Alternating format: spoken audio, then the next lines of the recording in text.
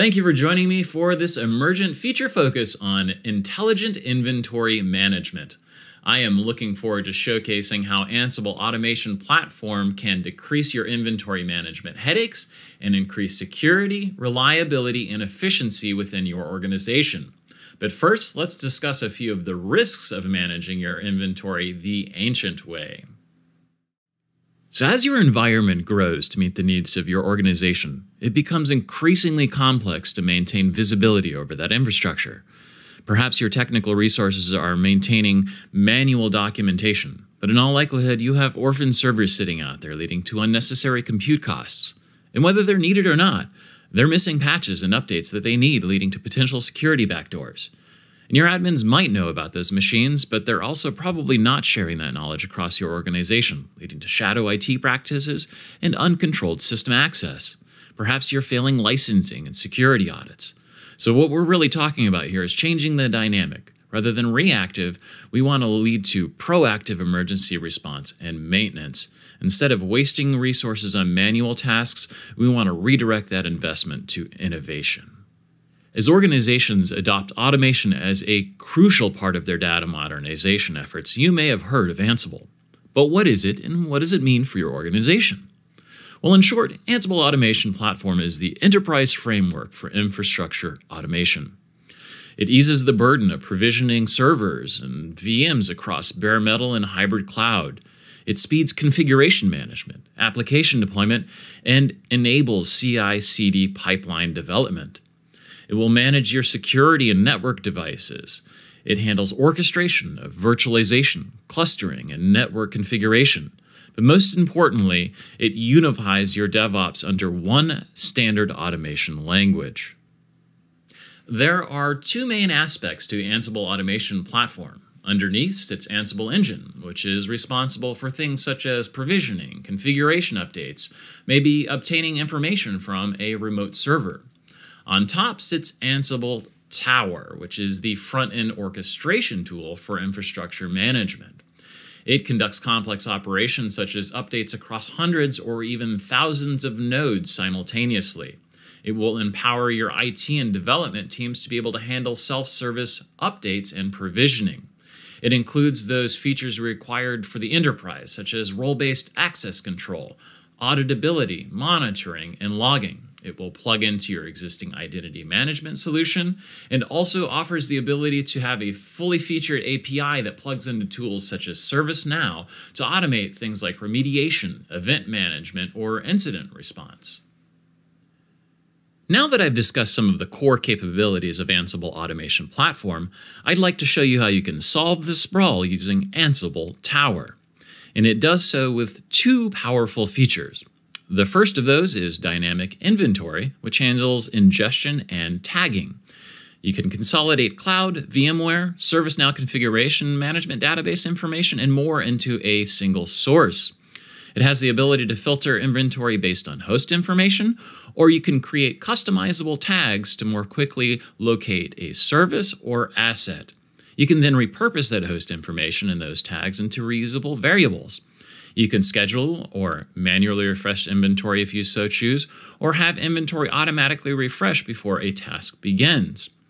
And adding on to that power is Smart Inventory, which offers you swift visibility through intelligent inventory organization based on filters. So you can find something based on its function, not where it's located. To replicate something similar to what you might see in a production environment, we have constructed a simple two-zone, two-tier VPC for this demonstration. We will be provisioning VMs in two creatively named inventory groups, a web front-end and a database backend. And though these are Linux VMs, Ansible Tower is fully capable of managing your Windows, network, and also security hardware. And it will unify all of your bare metal, virtualized, and cloud instances together into a single interface. Alrighty, so let's log into Ansible Tower. And when you first log in, you are presented with this very useful and functional dashboard that summarizes recent job runs, the status, as well as recently used job templates. Now, we've already created a project for this demonstration today. I've named it Inventory Management Video. And we are utilizing a source code management system to actually get all of what Ansible calls the playbooks, which execute those tasks. They are contained within my own personal GitHub account to enable that CI/CD workflow. Of course, you could utilize your own internal source code management system if you so choose. So I've already got some job templates that are going to be managing those aspects of creating the VMs today. That'll enable us to demonstrate that dynamic inventory. So now we're going to spin up some VMs so we can demonstrate the dynamic and smart inventory capabilities of Ansible Tower. And I will launch this job template, which will be executing the tasks by clicking this rocket ship icon. But before we get to the point to where we are actually creating these VMs, we are presented with this survey. And a survey is an optional feature within Ansible Tower that allows you to set up custom options that can be chosen at runtime, so that your IT operations, your developers who may be interacting with this system, have more extensibility and more flexibility to be able to choose and modify things at runtime, but you're offering it to them in a controlled way. So what we have done in this particular demonstration is set up some custom variables to choose where these VMs are going to be created, what inventory they're going to be sitting in. And we also get to choose what tier within the virtual private cloud that these VMs are going to be sitting in. In addition, we have chosen to allow an instance role. So we can choose whether it's a web server or a DB server in this particular case. And we're going to use that to more easily identify these instances later on. So with that, let's go ahead and get started in creating our cluster.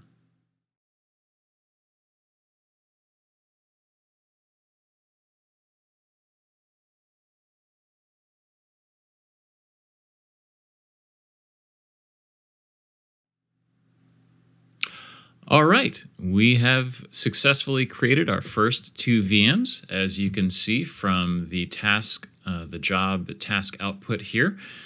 All very verbose. We have a VM in the public A and the public B virtual private cloud, and we have the output of the IP addresses, the internal IP addresses that we're going to be using to access these through Tower. They will be in the inventory, and Tower will be able to fully manage these particular instances. Now you can see when I clicked on the output of that particular playbook run, we get a lot more information, and much of this is reusable as variables that you can then reuse in other tasks if you so choose. As you can see here, we have some extra variables over here in the lower left-hand side. These are basically what was configured during that survey selection. We can see that it then populates these selections that we made as Alderon inventory, the public tier, as well as the web server instance role. So with that, let's go ahead and create the rest of our VMs in Alderon and Corellia.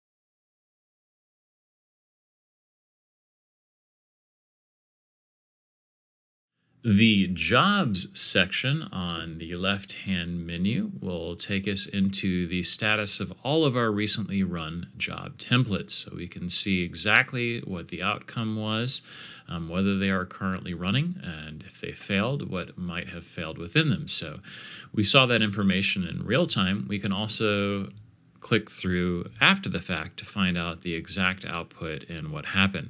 And remember, all of this can be logged and monitored. You can set up notifications as you wish. If something worked well or didn't work well, it is all fully configurable within Ansible Tower. Now that I have successfully created the VMs in the Alderaan and the Corellia inventory, I'm going to return to my inventory management project and register all of these VMs on the Red Hat network.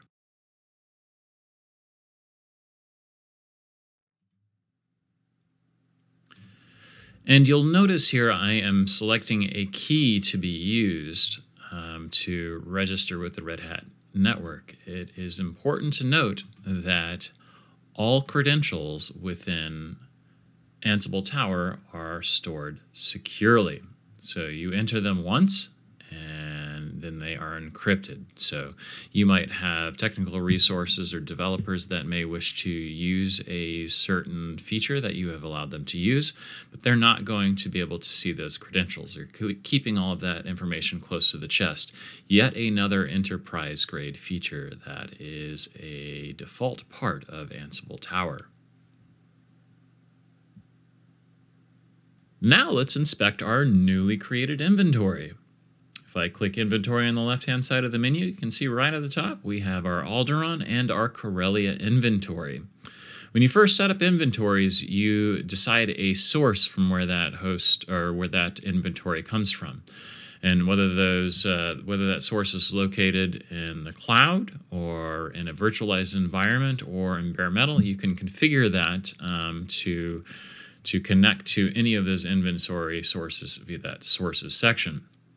In our particular case, we are connecting to AWS, and you might wonder how it's possible that it can pull all of this inventory from a single AWS inventory source or a single AWS account, but it knows to put certain hosts within Alderaan and certain hosts within Corellia. Well, in our particular case, we have chosen to filter out particular instances, and we did that through these source variables that are configured here below. So if we can find it here, we'll be able to see that there is a particular filter on instance states that are running, as well as inventory that is tagged specifically with the Alderaan tab, and the same thing for Corellia. So with that configuration option set there, it automatically places any hosts that are created with those particular tags, or with that particular tag and that particular instance state of running, into the Alderaan AWS inventory. Now we will return back to our main AWS inventory for Alderaan and have a look at the hosts that have been ingested into our inventory. And here we can see 4 hosts. They just have the private DNS name specified here. Otherwise, not really any other information about them, which we don't really need to know in this particular section. Where we're going to get the information we need to be able to quickly identify these hosts by purpose, what they're doing, what their stage is. We're going to find all of that information within this Groups tab. This contains attributes of the inventory as well as optional custom tags. Default attributes might be, for example, region or zone, and groups can be nested within each other. For instance, the region group attribute may have US East 1 nested within it. We are focused on custom tags to clarify the group's concept within Tower. However, you can just as easily filter your inventory using the existing ingested attributes without the need to create custom tags. So note that I did mention that these are customized tags, and these tags are actually created at runtime when this actual job task runs, and we have configured those particular tags to be specified within the actual Ansible playbook. So we chose those tags based on our own hypothetical best purposes, and you would be doing the same within your scenario. We can actually be able to filter hosts based on those specific tags, and you'll find that there are search features all throughout Ansible Tower to be able to locate things more quickly. And in fact, we can actually just click on any one of these individual tags to find out what hosts are within them. So if I need to find out all of my RHEL servers, I'm going to be able to click that platform RHEL tag that I created, click the hosts, and find out all of the RHEL hosts that are running with that particular tag. Now, because we are in Alderaan, we are only seeing the hosts that are tagged within Alderaan. I can go back and select the web server role and find those hosts that are within Alderaan. However, what if I want to see all of my RHEL hosts within all of my inventory? Well, that's where Smart Inventory comes into play. There are seemingly endless possibilities for organizing your inventory dynamically within Ansible Tower. However, there are always going to be those situations where something catches on fire. Maybe there's an application that's not working as expected. Perhaps you need to apply an emergency patch to respond to a security incident. That's where the power of group tagging comes in to play. Here in our scenario, we've created that DB server role. So that's going to allow us to be able to search across our entire infrastructure immediately to find all of those database servers. And here we can see so conveniently those 4 virtual machines that we have created that represent our hypothetical inventory here within Alderaan and Corellia. However, this includes both Zone A and Zone B of our VPC. Let's say that we know that there's a problem with some database servers specifically within Zone A, and we want to search just within that zone. Well, we can further drill down into this inventory by searching for that Zone A. It adds it as an additional tag, and then we can see just those database servers that happen to exist within Zone A of our virtual private cloud. Now, let's say that this is a search that you often need to perform. You need to look and be able to look into this inventory quickly and know exactly what's going on with those specific set of hosts with these specific tags. Well, through the power of Smart Inventory, you have that ability to create what's essentially like a virtual inventory within Tower. It doesn't replicate them as nodes. It basically creates a way for you to be able to quickly locate that inventory based on this tag filtering. And in fact, we can create that inventory immediately based off of this current search just by clicking that Smart Inventory button. And we're going to do just that. So we're looking for all DB servers in Zone A. I'm just going to name it that because it's simple. Select the organization that we belong to. And I'm going to click Save.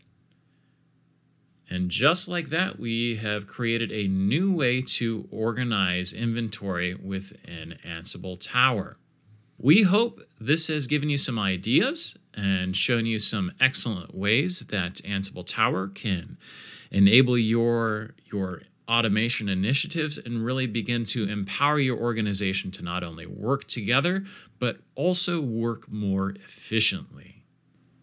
It was my pleasure to have this opportunity to demonstrate some of the capabilities of Ansible Automation Platform. Please reach out if you would like to learn more about Ansible, or if you would like to discuss how we can help with your data modernization initiatives. We are proud to be a Red Hat Elite certified partner, and we work closely with Red Hat to build, optimize, and deliver complete solutions. Thank you.